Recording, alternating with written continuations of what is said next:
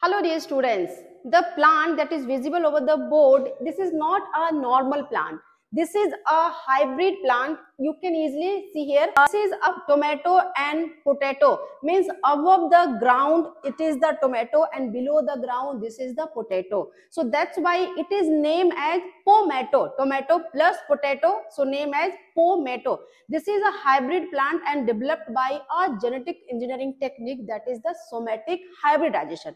Now the question is, what is somatic hybridization? So somatic hybridization is a technique in which protoplast of two different plant species is getting fused together, and the final protoplast, from that final protoplast, the plant that is developed, that will be the hybrid plant. So we will understand how this pomato gets developed by this picture. So let's start. This is the potato plant. Potato, it is the Solanum tuberosum, the name, scientific name, and the tomato plant Lycopersicum esculentum. So from these two different plants, we are taking the protoplast 1, protoplast 2, protoplast from the tomato, protoplast from the potato, and here we fuse these two different protoplasts.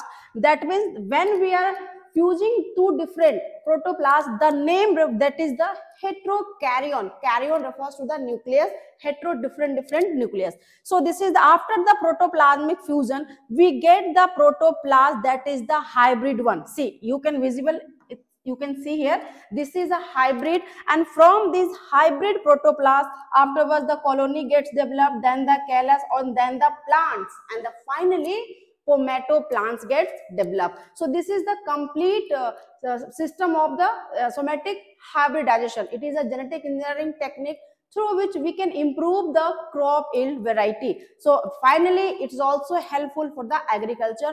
Further, we will meet another video. Thank you.